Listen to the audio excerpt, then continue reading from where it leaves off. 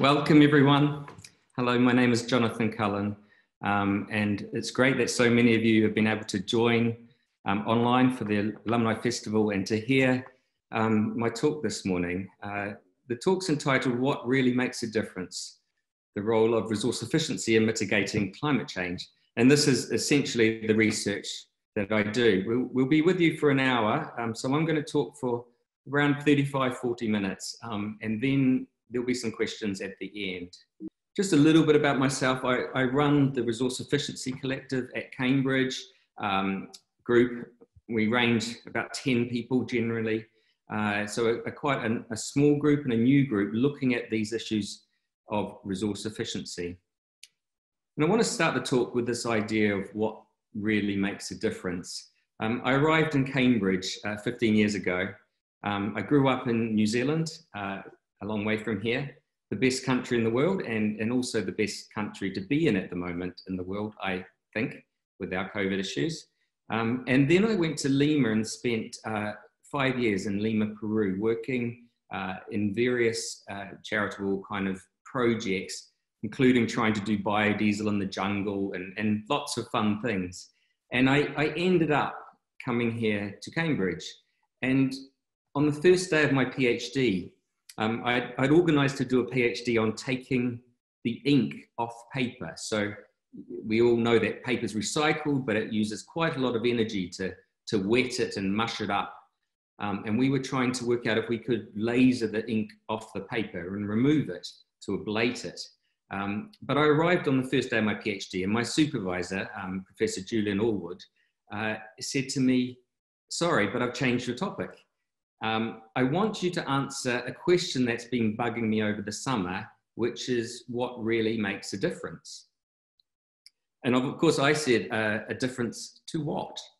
And he said, well, you know, everyone's talking about sustainability and climate change, and we're all working on lots of really exciting solutions and possible ways forward, but what's really going to make a difference? When people say, what should we do? What do I tell them? And that's what I've spent the last 15 years trying to answer, is this scanning the options, the solutions, the smart technologies, the ways we could change our behavior, and saying, which of these options is going to scale up and make a difference and be able to get us towards the climate change targets, which we've set into law as net zero by 2050. I want to start with this picture. This is the London Underground and train system, or a snapshot of that. Well, actually, it isn't the London Underground and train system. It's actually a picture of, a representation of the London Underground and train system. And we call this, as kind of engineers, a complex system, or a system of systems. You imagine any system is a kind of a set of parts which, when combined, have qualities that are over and above the individual qualities of those parts. So when you bring these parts together, you get emergent properties of the system. A train by itself is not very useful, but a train put into an underground system becomes very useful for a lot of people. So in this diagram, we've got this system of systems. So we've got things like the trains, the drivers, passengers, Oyster card payments, lights, heatings, toilets, security, signage. All of these are systems in their own right, and together they create what we would call a system of systems. And in this particular example, the underground system, let's take, every movement is tracked. People are tracked, trains are tracked, drivers are tracked, security is tracked. There are cameras everywhere watching to make sure the system goes well. If we just got on a train at Ealing Common and no one knew what was happening until we arrived at Oxford Circus, that wouldn't be a good train system. There'd be all sorts of security issues. We would have chaos if we weren't tracking all the things in this system. But when it comes to how we live in society, and I'm talking really about our electricity system, our energy system, and also an industrial system that makes all the goods and brings them to us, we're not actually very good at tracking what happens.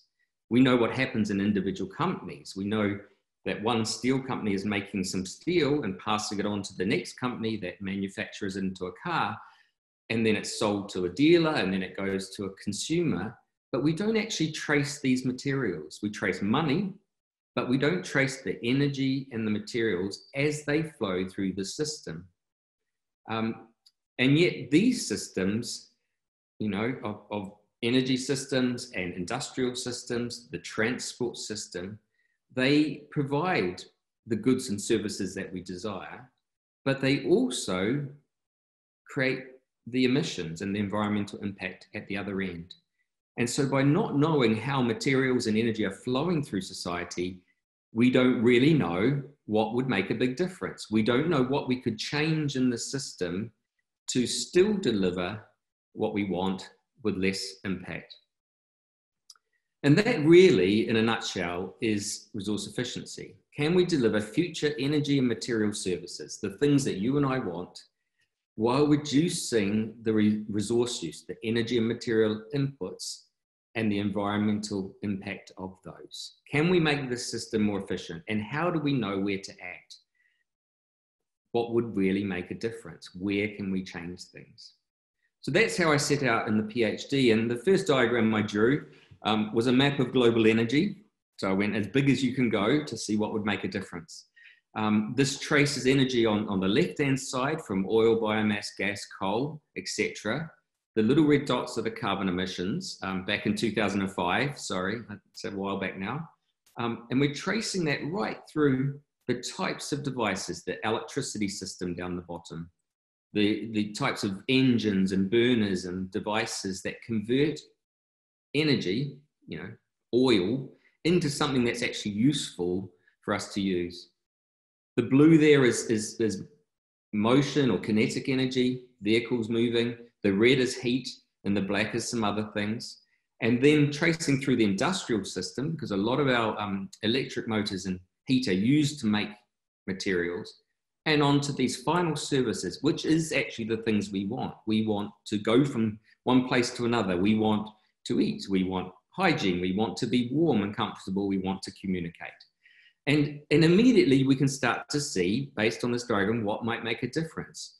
In the column called conversion devices, if we were to eliminate all aircraft and all lighting devices at the top and the bottom, it would make very little difference to the amount of energy we use in the world, and therefore not much difference to our emissions.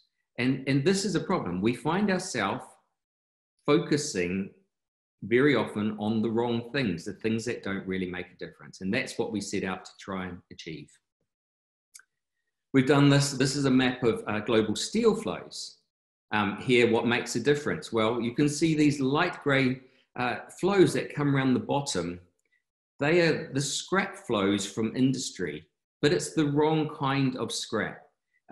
Scrap, when we've used a product and discarded it, we want to recycle that product. So an old car gets crushed up, we recycle it. But this is a different type of scrap. This is the bits of steel that are cut off from our steel products as we're making them. It's the window that gets cut out of the door on a car. The piece of steel that gets cut out gets recycled around. And that's the wrong type of recycling, because that piece of steel hasn't even been used. And it turns out 1/4 of all steel never makes it into a product. And half of all aluminium made never makes it into a product. Instead, we cycle it back round to remelt it again.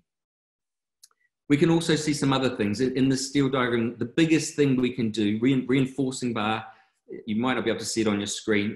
I don't know, I'll point, I don't know if that's working, but it's a flow in the green near the bottom. That's the biggest steel product we make. And if we just made all reinforcing bar in the world at the same strength that we made it in the UK, so across the whole world we use the same strength, we would save the most carbon emissions of any one thing to do. A huge amount of carbon emissions would be saved. Here's another interesting diagram. This one is online and it's actually interactive. This is now taking the energy diagram I showed and adding the emissions. So on the right-hand side, we've swapped sides. On the right-hand side, we've got the emissions of CO2, methane, nitrous oxide, and some fluorine gases. And we're tracing that through the system all the way back to these services they provide on the left-hand side. Now, this is slightly different as well because we've included the food at the bottom because there's a lot of emissions, greenhouse gas emissions from food. And it turns out, when you add it up, food is the biggest chunk of our emissions, our greenhouse gas emissions down the bottom. Oh, apologies. I think that's back to normal. Food's the biggest chunk.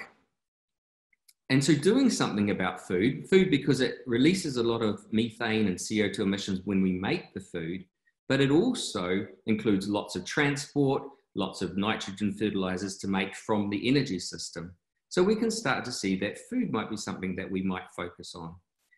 This diagram's nice, and I'm not going to show it to you online, but I'm going to show you some screenshots because if I click on industry, it blows that industry up into the 5 or 6 different main industries. And if we do the same thing again, we can drill down into the specific categories. This makes the diagram a bit hard to understand, but if you're interested in, for instance, how much emissions come from cement, you can go and find that out. These diagrams aren't new. They first Sankey diagrams is what they're called, these flow diagrams, and the first one was used by an Irish captain called Matthew Sankey in 1898, and I've reproduced it here for you. It's 2 pictures of a steam engine, and even someone who doesn't understand anything about steam engines can quickly see that the output on the right-hand side of both these engines is the same, but the bottom engine has much smaller flows of steam, so is more efficient. It's more efficient in converting the coal into the steam. And so these diagrams are nice to be able to spot efficiency. Sankey diagrams were used again heavily actually during World War II by the Germans when they were running short of resources because maybe the English were doing a good job of taking out some of their dams and things. So they started tracking all their steel, coal, iron ore, tracking them across Germany using these Sankey diagrams. But when I came to do my PhD, no one was using Sankey diagrams. So that's one of the things. I discovered a nice visualization, which has done me well. It's got me a lectureship at Cambridge and set me on a great path for research. So when we were looking at these diagrams, what makes a difference? One of the things we found was that about 1/3 of our emissions come from using buildings, 1/3 of them come from using vehicles, and 1/3 of them come from making these buildings, vehicles, and other things, the industry part. And we have good options for improving buildings. We know how to make a building, a passive house building that doesn't require any heating. So we insulate it and seal it well enough so it requires no heating. And that's the big part of our buildings. We know how to make electric vehicles that could be linked up with renewable energy that essentially become carbon free. We've got good options there. They're not cheap, but we could push that way. But when it comes to industry, what we found is industry was much more challenging to deal with. And so what makes a difference is to focus for us on industry and trying to sort out this whole sector that makes the goods that we use. The problem with industry, and I'm using steel as an example, steel and cement make up about 20% of our emissions, which is more than all passenger vehicles, and yet no one will ever really tell you that. Looking at steel, we've got massive growth of steel. So over the last 50 years, 4-fold increase in steel. It's expected to double by 2050. And that's driven by economies that are developing, that are becoming wealthier. At the same time, and this is a graph of energy efficiency of the steel industry, we've become better and better. We've halved the amount of energy in both the processes of steel from iron ore and steel from recycled scrap. We've halved the amount of energy that we need to make that a ton of steel, and we're getting close to the limit. So we can't do much about energy efficiency. So the challenge here is if we want to halve emissions, say, I mean, we want to do much more than halve emissions, but if we wanted to halve emissions by 2050, we would need, and we're doubling the amount of steel that we're making, we would need to cut the emissions in steel per ton by 75%. And that is incredibly challenged given we are very close to the technical limits of the efficiency on steel. This was the subject of a book we wrote. So this is Professor Julian Allwood, myself, 6 PhD students. We wrote this book called Sustainable Materials with Both Eyes Open. It's available for free download from the link there. It also, if you buy it from Amazon, it now has a new cover and a slightly different title. That's what publishers do, is change the titles after you've written them, but that's fine. So if you were to buy a copy, that's what you would get. What the book said, we looked at this problem of industry. What could we do? And we said first, okay, let's look at all the things that are currently on the table, all the energy efficiency options, the novel processes that the industry is already looking at. And we did a full modeling of them. As I said, we can't get very far with energy efficiency, maybe 10 to 20% more gain. All the novel processes, we modeled them. They're very difficult, they're very expensive, and they largely require replacing every steel plant in the world. And no one knows who will pay for replacing those steel plants. We could recycle. We already recycled 80% for steel, so we could bump that up maybe to 90%, but we can't do much more there. And we could employ low carbon energy, and we modeled that. The problem is that the low carbon energy is already needed. The renewables are already needed for our cars and our houses and our heat pumps and these technologies going on board. And the question is, can we build enough renewables to also cover industry?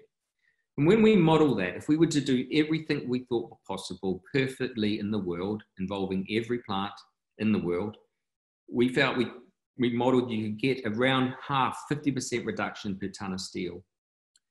But if we're doubling the demand for steel over the next 50 years, that equals no savings in carbon. And that is frightening when we're signing up net zero targets. We felt we couldn't get there. So what else could we do? Well, essentially, we went back and talked to our grandmothers and said, what would they have done? Well, that's a joke. Essentially, we could design better, and across a number of case studies, we could reduce by 30% the amount of steel in products by designing better. We could reduce the losses in manufacturing, that 25% quarterable steel that never makes it into a product. And we could divert scrap to other uses. And there's a nice example, the top right here is bits of steel cut out of car windows being used for the backing plates on your light switches. Great example of diverting scrap. We could reuse steel with no melting, and it turns out all beams that are in buildings can be reused unless there's a fire. So we could take the steel beams out of buildings and put them back into new buildings. We could make products last longer, which spreads the impact over its time. So make buildings last longer, make cars last longer. And we could reduce final demand. So we could share things. In Cambridge, I currently have 3 offices, one at home, one in my college, and one in the department. And I tend to work in cafes. So there's a kind of a waste of space going on. And yet when I try to give my office back to someone else, I'm not allowed to. So there are some things in the way we do where we don't actually use our products and our steel very well. If we did all of those things and all the one eye open things together, we could maybe get to 3/4 emission reduction per ton. With doubling of steel in the future, that means 50% reduction. So we could do a lot of work and we might get close to some of the targets. Our new targets are 100% reductions in absolute emissions. So we're going to be struggling, but we need to take on board some of these demand side material efficiency options. And Bill Gates, just to say, picked this up in 2012 and included it on his top 6 book of the year list.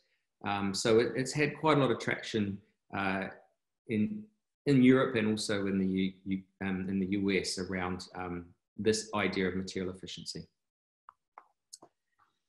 So moving on, the nice thing we like about this process, since that time, we wrote the book back 2012, so since that time, we've done lots more work in this space. And the nice thing about this approach to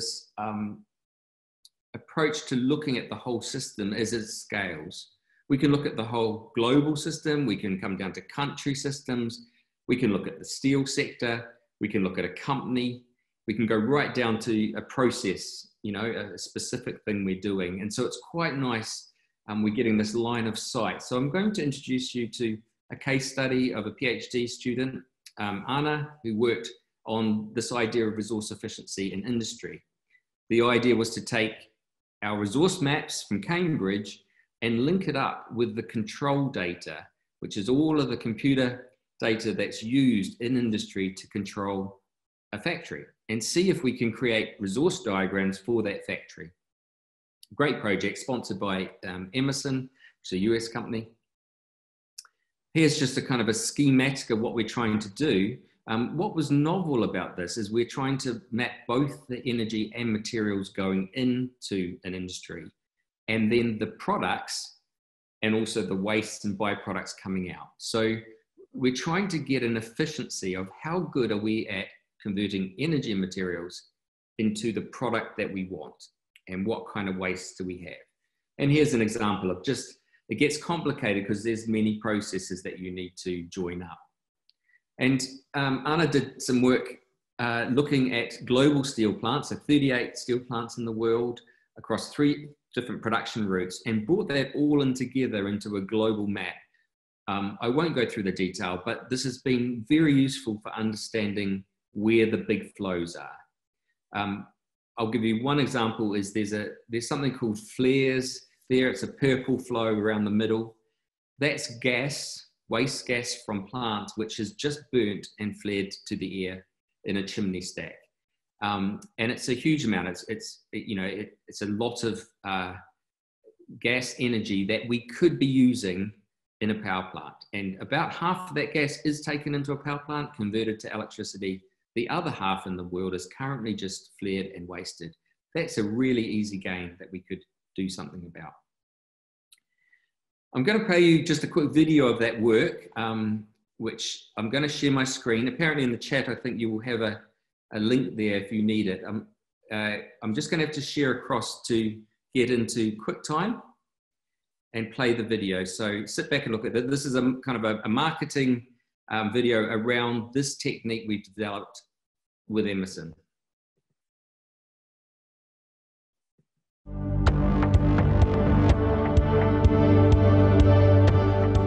Today, industries are responsible for 1/4 of global CO2 emissions and about 40% of global final energy use.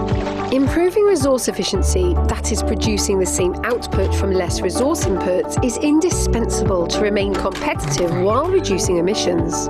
But despite being under increasing pressure to quantify their resource efficiency, plant managers still struggle to provide a meaningful metric. That's because industry production involves a myriad of processes. Combined, it constitutes a complex network of interacting resources. Capturing these interactions is difficult because companies measure energy efficiency and material efficiency using separate indicators, only gaining partial insight into the potential of resource efficiency. So how can companies adequately measure their resource efficiency? Together with the University of Cambridge, Emerson's Operational Certainty Consultancy team has developed an engineering solution based on established thermodynamic methods. Adding a new performance metric is taxing. That's why we don't just offer another metric.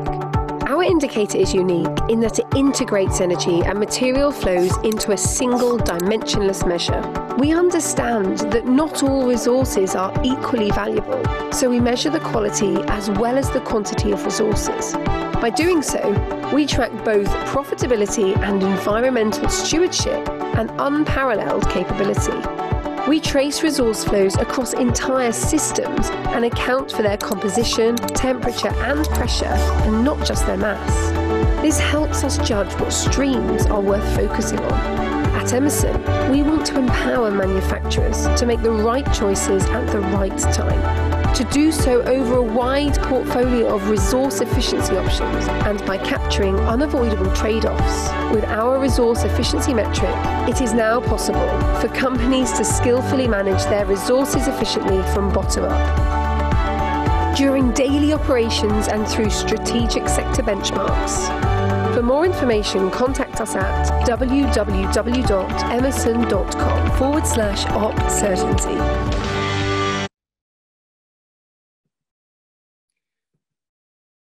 Great. I'm just going to re-share my screen now again. Back to the slides. I hope you could see that. If you can't, I think there is a version going to be put up on online. I hope you can see the screen again. We're back to normal. So that was fun. That was taking research and actually getting it into a product and getting it out there. So we had a lot of fun with that. And making the video was fun as well. I want to share just a second case study, just the last thing I want to share with you, which is around petrochemicals and chemicals. And it's a space that we're doing a lot of work in. This is another PhD student, Peter, was sponsored by the BP. He's now working with the International Energy Agency. And we wanted to map petrochemicals and chemicals. And this is by far the hardest sector to map, because unlike steel, which is basically one product, petrochemicals and chemicals is hundreds of products. And each process needs to be balanced using the chemistry, molar reactions going on. So it's quite complicated. What we wanted to do is understand of the fossil fuel energy going into the system, what type of products are we making? And I'm talking about plastic products, I'm talking about fibers for textiles, and I'm also talking about fertilizers as well, which is a big, nitrogen fertilizers is a big part of the chemical system. The problem we have, this is graphs from the International Energy Agency, is again, these chemicals and plastics are growing at fast rates. So even with climate change, we're expected to still keep producing lots. This is a graph of thermoplastics, roughly doubling by 2050. And that's because they're very useful. We use a lot of them, and they are useful for us. So when it came to mapping it, it was about 1.5 years work, 200 reference sites, balancing all the equations across hundreds of different chemicals and products. We produced this graph. Again, I won't go into the detail. There's a lot in there. And this has been quite revolutionary for the industry. No one before had really mapped out right across this whole sector. No one had an understanding. So companies have an understanding about the ethylene they make, but no one really understood where that ethylene went, how much went into polyethylene, where did those plastics end up, what types of uses were they in. And you can see, you know, on the left-hand side, most of the source material for petrochemicals and chemicals comes from oil. That's the light gray. Natural gas is quite big, particularly with the kind of fracking industry going on in the US. It's a big growth market. Coal in China is important for petrochemicals as well, quite carbon emitting. On the right-hand side, you can see that these are in tons. Nitrogen fertilizers are huge. Thermoplastics are big. And then we've got some other categories around thermosets, fibers, and solvents. And just to give you an example about how this makes a difference, if we think about the nitrogen flow, that's the blue flow at the top. We could spend a lot of effort trying to make ammonia production more efficient. And we might make it 10% more efficient, say, by investing huge amounts in every plant in the world to make it more efficient. But currently, when we put nitrogen fertilizers on the ground, only half of the nitrogen ends up in the plant.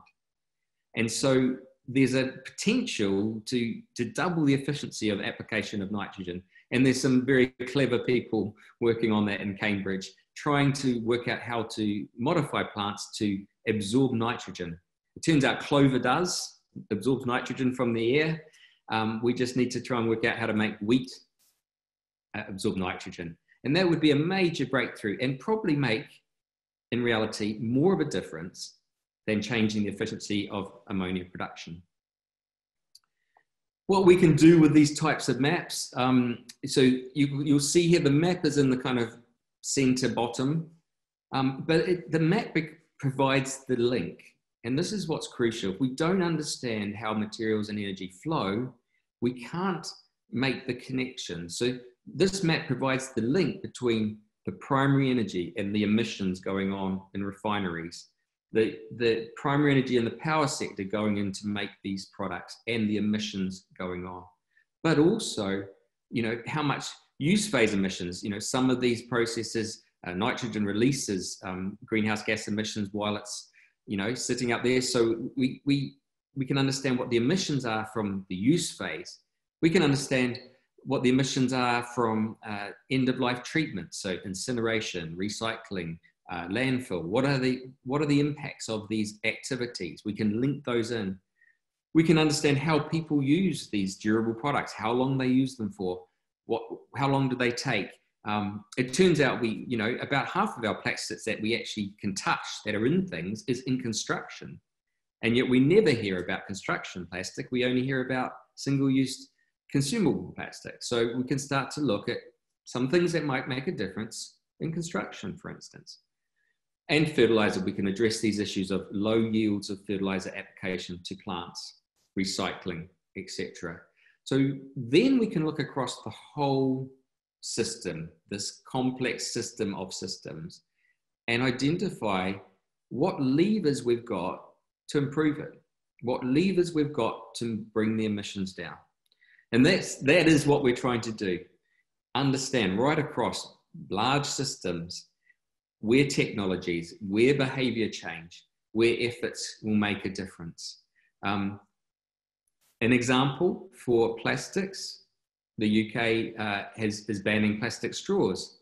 It's an easy win, but it makes almost no difference to plastic production.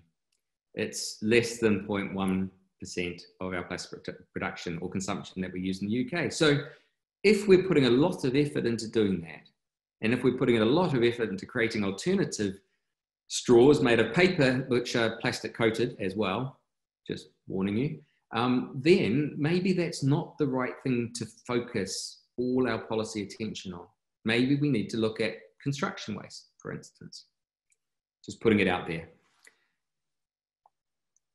Finally, just to say, we've just released yesterday, or soft launched, a report as part of a project called Surplus here at Cambridge, a number of academics looking at plastics. It's called the P word, Plastics in the UK, Practical and Pervasive but Problematic. And it addresses some of these issues of how plastics are going. And I've put the link up there. You're welcome to download that, have a look. It's very user-friendly. We've got a designer in to make it really nice. So that's one thing. The second thing is we're starting a new project on Monday, next Monday, which is called C-THRU, Carbon Clarity in the Global Petrochemical Supply Chain. This is a $4 million US project across the States, the two research groups in the States and Cambridge and Bath. So quite a big project looking at these issues of the petrochemical sector and taking our global map and disaggregating it down to different regions and different places, trying to understand what we can do. And the key here is plastics is so many different materials. We need so many different solutions. One solution is not going to work for every plastic. So that's the key. And finally, I just want to leave you with a graphic which comes out of this P-Red report that you're welcome to download because it's pretty, and I like pretty diagrams. UK plastic flows. So this is from production on the left-hand side and in the middle, and imports. We import a lot more plastic than we make. Tracing through all the different plastic types through different stages of, you know, raw plastic pellets, making them into products, and then into their final applications. And you can see packaging is 2.2 million tons consumed out of 6.4 total, so about a third. We've got construction, we've got consumer products, we've got textiles, we've got agriculture, automotive. we can start to unpick what strategies are required for different plastics and different products with these types of diagrams. And there's plenty more of these in the report if you're interested in trying to look at them, and you'll also be able to zoom in and see a bit more of the detail. So thank you. That's it from me. I hope you enjoyed this overview of this research that we're doing, which I would class as, trying to answer the question, what makes a difference for climate change? But the tools we are using is to map energy and material flows as they go through society and try and understand where we can intervene, and if we intervene, what effect that has on the emissions. This idea of where we can tinker, where we can change levers. And, just from my point of view, we need every lever we can possibly do. We need to use less plastic. We need to make it more efficiently. We need to decarbonize it with renewable energies and CCS or whatever. We need to try and do everything, because the challenge of reaching net zero carbon emissions in 2050 is huge and quite scary. So that's just my encouragement. If we've got as many options on the table, that's the best way to go. Question and answers. So we just tried to summarize some of these questions. So question one, this is coming from Jen Hayes. At the point where something is manufactured, shouldn't it be coded, including color coding, so as to make it precisely clear how it should be disposed or recycled? Objects should be so designed and manufactured as to facilitate their own disposal. Absolutely, great point. We've spent 100 years working out how to make things very cleverly, from cars to iPhones to computers, and to assemble them. And part of that assembly and making them durable means gluing them together and screwing them and welding them. But we need to rethink how we make things. We need to rethink. Take, for example, buildings. Every steel beam in a building is bolted, and yet when it comes to demolishing a building, all we do is knock it down with a big wrecking ball. So we need to think about truly designing well for, recovery at the end of life. I think in plastics, that's really important, because we've got so many different plastics. I mean, there are about 8 main categories, but we've got hundreds within that, and you can't recycle those plastics together. At the moment, PET type of plastic that you get in your soft drink bottle is very easy to recycle. We recycle that at about 70% rate in the UK. Plastic films that cover your meat or vegetables, incredibly important because they reduce emissions from food waste, but are not recycled in the UK because they're very difficult. They're low volume, they're dirty, and they're made up of lots of layers. So there's a whole problem here where when we're designing new products, we typically design them for quality and low cost, but we need to add environmental performance and our kind of circularity of that product. Can we bring that background? And I think the answer there is actually something called producer responsibility. That is saying the companies that make these products need to know how to take them back. And if they have to take them back, then it's their problem to be able to disassemble it. And suddenly you'll find the designs change. Okay, that's probably too long. Question 2, how do you persuade industry not to design built-in obsolescence? Same issue. I think an answer here is leasing, actually. If I was to lease my car, then it's up to the car company who's making that car to make sure it doesn't break down, and suddenly they'll make it more efficient. But even better than leasing would be to have it as a service where I don't even pay for the petrol, or I have heating in my home and I don't pay for the gas. I just am guaranteed a home at 20 degrees. It's someone else's problem there, whether they use gas or a heat pump or whether they come in and insulate my house, because I'm just paying for the service. That drives the right connections there. This is hard answering questions without actually talking to you. So I apologize. It feels very one way. I hope, I can't see you. I can't get your reaction. So I apologize for that. Healthcare consumes a large portion of GDP. Where do you think the focus should be to make a difference? End users, supply chains, manufacturing and production, or other areas? Healthcare. So one of my colleagues, Professor John Clarkson, has done a lot of work on healthcare products and also buildings in healthcare. And, you know, the building stock of our hospitals and our schools at the moment, which are a large chunk of buildings, in incredibly poor state. They're so far from what I described as this passive house where you don't need to heat them because they're well insulated and well designed. We're building very cheap buildings, and a lot of them are very old, prefabricated buildings that don't even have proper insulation. And so the energy bill and the emissions associated with just the buildings in the NHS are huge. Then you take single-use plastic, massive issue. We can't reuse because of the contamination issues. What do you do? If we burn them, which is what we currently do them, that's good to get rid of the viruses and clean them up, creates carbon emissions. 2050, we won't have that option to burn them. So, you know, the UK doesn't have space to landfill them. Is a problem. I mean, the stats in the UK is roughly 1/3 of our plastic waste is landfilled, 1/3 is incinerated, and 1/3 is recycled. But when we look at that recycling, despite all our efforts, you know, that third, 1/3 of the third is only recycled in the UK. Only 10% of the plastic is recycled in the UK. The other 20%, the other 2/3 of that third, is sent overseas. And we can't guarantee that it's recycled overseas. Even though we call it recycling, we can't even guarantee it's recycled. So big problem. Health, yes, very important. Sorry, I was saying the questions from Jen Hayes, but actually that's the person sending me the questions. Apologies as well. I don't know who your questions are from, sorry.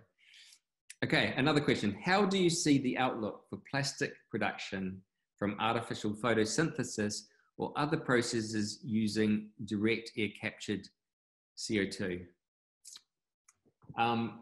Okay, direct air capture. So as a technology to pull carbon out of the air, direct air capture is very expensive currently. It also, to make it carbon kind of neutral, you've got to use renewable energy, and you've got to use a lot of renewable energy. So there's a question around, have we got enough renewable energy, and do we really want to be spending valuable renewable energy on direct air capture? The reason is it's just simple thermodynamics. If you study physics, is you need a lot more energy to undo the combustion reaction, to take CO2 back to carbon. I think maybe doing it with plants is better because that's a natural process. We don't need to provide the renewable energy. The sun does that. Plants are quite low efficiency at capture, so there's an issue there. And there's a problem of growing things. But if we could use secondary plant biomass, the stalks from, you know, the chaff from the wheat, if you like, and if we could work out, and that's what lots of people are trying to do, is work out how to break that back down into, you know, carbon that could then make a plastic.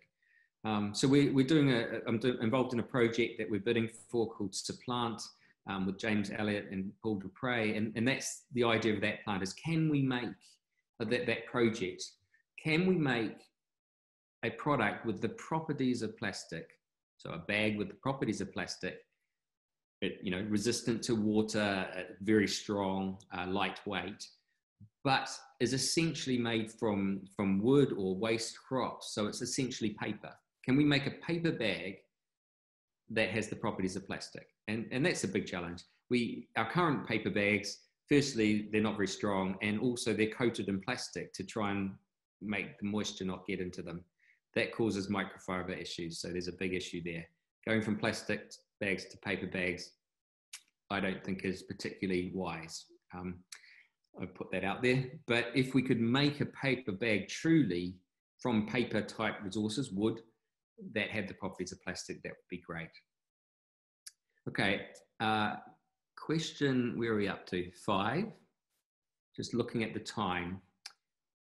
Should we be replacing older, less efficient cars? What's the trade-off between the use phase and manufacturing phases? You have to do the calculation every time, and that is a calculation we do in techniques like life cycle assessment, where you look at this calculation. But we published a paper recently. Matteo Craglia, who's one of our PhD students, just left, and his paper asked this question. It said, of all the options you have for UK vehicles, and he's got a model of every vehicle in the country, what's the best thing to do? And it turns out, you know, through some sensitivity analysis that's quite clever, we can say that about 70% of the kind of the gain you get comes from switching to electric, even including the manufacturing cycles there. So going over to electric vehicles in 2030, 2035 is a very good thing to do. And the reason why is we've done quite a good job of decarbonising the UK electrical grid. We're almost not using any coal anymore. We've got renewables being built. We've got nuclear plants, which are getting old, but still going. So we've done a good job of decarbonising our electricity. And so the best thing you can do is move over to electric. It costs a lot, but that's the best thing to do from an environmental point of view. The second best thing you can do is drive smaller cars. So don't get an SUV. And one of the problems in the UK at the moment is many of the electric vehicles coming on the market are the big SUVs because they can recover their money a little bit more, the car manufacturers.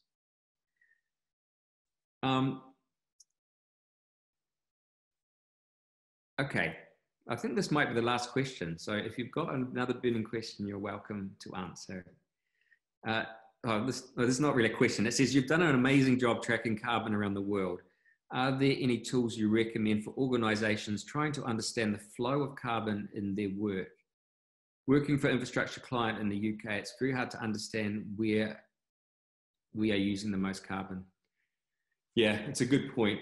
There is a lot of work going on at the moment, and we're seeing the tide turn in construction. You know, people like myself and some of my colleagues, John Orr particularly, he's been going on, Tim Eibel, structural engineer, people have been going on for 20 years about infrastructure embodied carbon. That means the carbon we use to make these products. And it comes under a brand called Whole Life Carbon. And right now there are several groups, the iStructE organisation, Structural Engineers Organisation, several others that are looking at this problem of, can we get better data? Can we say with more accuracy how much carbon is used to make a building? And why is this important? Well, 20, 30 years ago, you know, the fraction of carbon that went in to make a building was about 10% of the total carbon used over its lifetime, because they were leaky buildings using a lot of gas energy. And so most of what you could do was reducing the heating with gas. But we are doing quite a good job of reducing emissions in the use phase of buildings. The new standards coming in, we're looking to outlaw condensing gas boilers and go right over to heat pumps, which are much more efficient, insulating buildings better. We could go further, but we're doing a good job. And so currently buildings built today are about 50% carbon in the structure, embodied, and 50% over the lifetime of the use. And we're seeing that number increasing. So embodied carbon, the industry part, going back to the talk, this emissions from our industry is becoming a problem. We're doing a good job of decarbonising cars, use of cars and use of buildings. But actually our industrial emissions are going up. So we need to make sure we address these carbon issues in buildings. Oh, there are lots more. Sorry, I'm only getting a few. Sorry, we're not going to be able to answer all your questions, but we'll keep going. Okay, from Simon, when is waste to energy the most efficient manner to deal with waste? Okay, I'm an academic, so I'm going to say you have to look at each situation.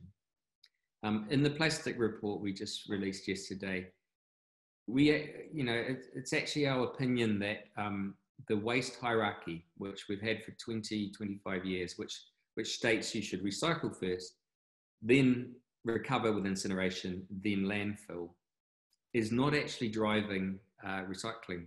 And it turns out those three options are being used about a third each, despite all the push towards recycling. And there's a good reason for that. It's because it's very, very difficult to recycle many of the products. As I said before, soft drink bottles, yes, absolutely recycle. Plastic film, what do we do with it? Waste, single-use plastic waste from hospitals, what do we do with it? And the challenges here are each of the options have their problems. Recycling, it's not profitable. No one in the UK really wants to do it, except for the very easy products. So we send a lot of it overseas and we can't guarantee it's actually recycled overseas. Only 10% of our plastics are actually recycled, despite training a whole country to separate their plastics out. We are only recycling 10% in the UK. It's not working. Incineration is an option, but it releases CO2. So unless we can find a way to capture that CO2 or convert it into carbon directly, into solid carbon, we've still got a problem there, because post 2050, we can't afford to be releasing any emissions at all. Landfill, we don't have much space in the UK, but if done well in certain countries, landfill is like putting the oil back in the ground. You've got to clean it, you've got to be careful about leachates, but most plastics last a long time. And so maybe landfilling for a time when in the future, sorting and landfilling when we might be able to get it back is an option for some plastics that we can't recycle. So on our hierarchy, we've created a new hierarchy in this plastic. We've put them all equal, and we've said, you've got to do the numbers. You've got to work out how much energy and extra carbon it's going to take to recycle. Some products take more carbon, more energy to recycle than to make them from scratch. And that seems crazy. That's making something circular and recycling, but creating a problem in carbon emissions. So options. Okay, time. I've got 4 minutes. That was from Joe. With materiality being one of the key points here, where in the supply chain we get the biggest bang for the buck of reducing emissions, what steps are being taken to engage government to help them play a better role in educating incentives consumers to make the right choices? Your point on plastic straws not moving the needs, driving builders, homeowners to choose aluminium windows, which can be recycled easily, rather than PVC, which I believe are ultimately much less efficient. Okay, I'll take the first part of that question.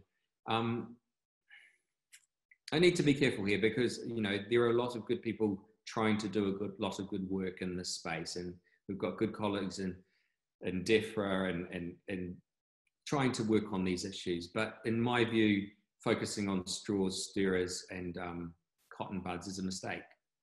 It's taken 2 or 3 years to push through, and it's just too small. We're just not using enough of them. And the alternatives are not necessarily there. We all use wood stirrers, but they don't get composted. They get thrown in the rubbish into the landfill. So I'm not sure. I'm not sure that's the right strategy. We also focus a lot on carrier bags, and we've done a great job of reducing the number of carrier bags. But from everything we're seeing, we're not using any less plastic in carrier bags for supermarkets, because the new bags are much heavier, and many people are still using them only once or twice. So, the humble plastic carrier bag is the most efficient carrying device we've ever made. It carries 1,000 times its weight. If we were to reuse those humble plastic carrier bags, like many of the kind of environmentalists have been doing for a long time, they are probably still the best solution, using one of those bags 10 times. I'm not going to get into aluminium versus wood versus PVC windows. There is a lot out there comparing those options, and they all have their own failings and good points. I'm not going to be drawn on that question. 2 minutes. Can carbon labeling help companies and consumers identify changes and that make a difference? Yes and no. Carbon labeling of a product is very difficult. In our work, we scale up to the whole nation size, which means we can capture all of the problems and all of the emissions. Once you look at just one product, it's very hard to say what the boundary is of what you include. Let's take, for example, a teaspoon. Do I include the steel? Yes, probably. The electricity to make the teaspoon? Yes. Do I include the trip, the commute of the factory manager from home to the factory every day that makes the spoons? Maybe. Do I include the lunch that the factory manager that she had 20 years earlier when she was studying at Cambridge University? I don't know. But what happens if studying at Cambridge University and that lunch meant she passed her exam, which meant she got the job in the factory? So the causality becomes incredibly difficult when you look at one product. And that's the reason why carbon labeling of food has failed, essentially, is no one can agree what the boundary is to include things. So we scale up because it's much easier to set a boundary around a country. I am out of time. I could have answered lots more, and I hope you appreciated this talk. I'm gonna just put my slide back up because I think there is a thank you slide on here. No, that one. Oh, no, I'm not going to do that. I'm just going to say thank you very much. It's been great talking to you. It's been hard talking one way. I would love to have been in a lecture theatre with you. If you want to contact me or my group and ask questions, you're welcome to. Please download the plastic report and have a look at it. I think you'll enjoy it if you're a person who's interested in what we might do about plastic. And hopefully I've helped, well, maybe not helped, but helped give you some tools for thinking about what would make a difference. Thank you.